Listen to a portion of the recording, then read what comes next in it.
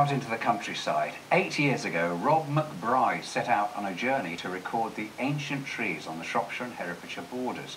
The self-styled tree hunter from Ellesmere only expected his trip to take, a few months, but he's still discovering more and wants to develop Britain's first tree trail to boost tourism in the Midlands countryside. Bob Hockenhull reports.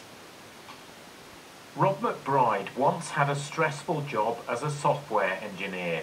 Now the beautiful countryside around Offas Dyke is his office. Compared to sitting at a PC day after day and the pressure that can bring, this is more of a natural environment for us. Rob is recording every ancient tree in and around the dyke for the Woodland Trust. We like to survey the trees to get some idea of the age if we can. There have been charts developed by what I call the tree professors to give you an idea of a tree's age. This landscape has some of the best specimens in Europe, trees as old as 3,000 years.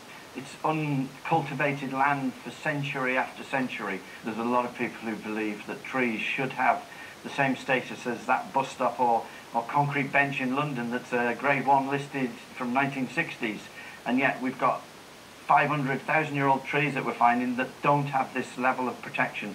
One of Rob's favourite trees is the Brompton Oak near Cherbury. It stood outside the Bluebell pub since the 18th century.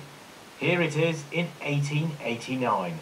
The pub's landlady, Helen Jones, now 81, has lived here all her life and would hate to see it disappear.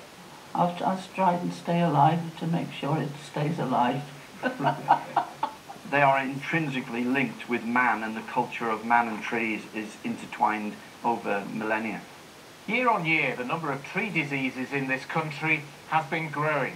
So, on his journey, Rob is also the eyes and ears of scientists, reporting back any symptoms.